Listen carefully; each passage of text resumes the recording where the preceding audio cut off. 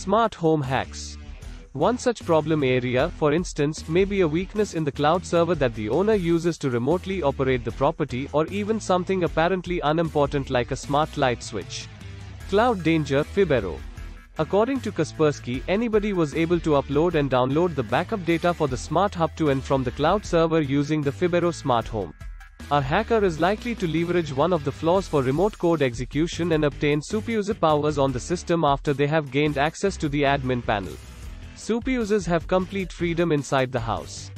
A malicious update for Fibero. As we've already said, backup copies might be uploaded as well as downloaded without permission from the Fibero server. Additionally, sending messages or emails to the homeowner was possible thanks to the cloud.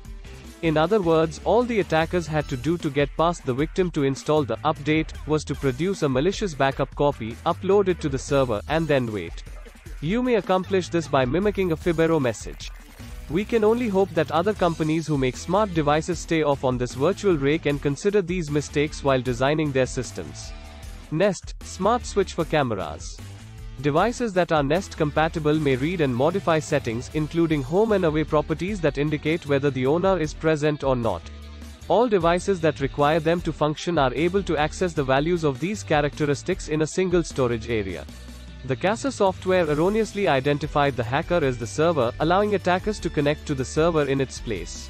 Numerous Nest device applications provide false information regarding the access privileges necessary for operation. For instance, the description of a thermostat control app can state that it has to have access to the home away attribute in order to operate the device. Third-party applications are welcomed. The issue of third-party apps receiving privileges also applies to the Philips Hue smart lighting system. Every software that wants to connect to the smart home must ask the owner for permission. By physically pushing a button on the control panel that manages communication with the Hue units, this permission can be given.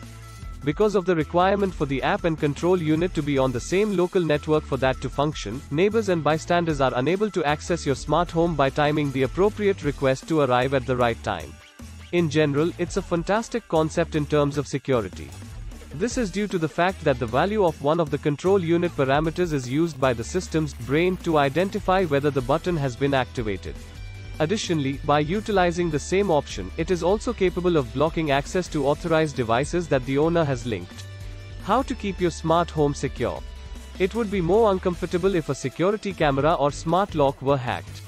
It's a good idea to reduce the danger of hacking if you do decide that you need a smart home. Once you've chosen a specific app or device, be sure to keep informed about updates and vulnerabilities.